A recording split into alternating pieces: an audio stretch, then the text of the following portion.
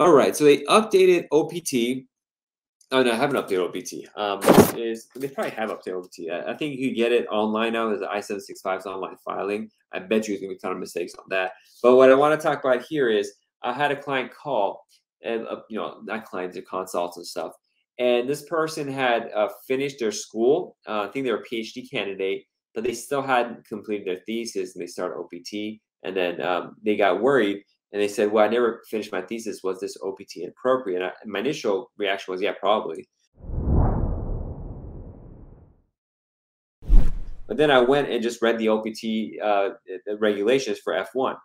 And so under 8 CFR 214.2 F10, I think 2 Roman numeral I's, that I scribbled there, I can't read it.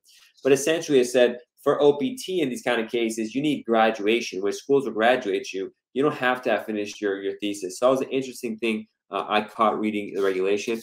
In your spare time, read the F1 regulation. There's a lot going on there.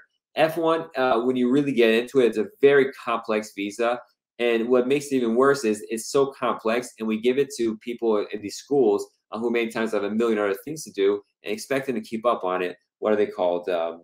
Designated school officials, DSO. So it is what it is. I'm not bashing them. It's so hard because I read it all the time. It's very confusing. And it's my job to know it. You are doing your job as a DSO. You got a million things in your head. So it's just so badly designed. And add to that, it was in the last ombudsman's memo that they issued last year, and I already did an issue on that.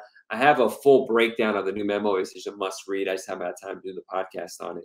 But you see, like, there's just not enough officers in ICE to even police this program. So, and the whole program has grown so tremendously. The F1 program, the student program, I mean, it's been dropped recently, but the bureaucratic backside of it hasn't. So there's just so many errors, so much confusion that comes. It's a very complex category. You should just read it. Just start from the beginning. Read a little bit, stop, read, just have it on a rotation.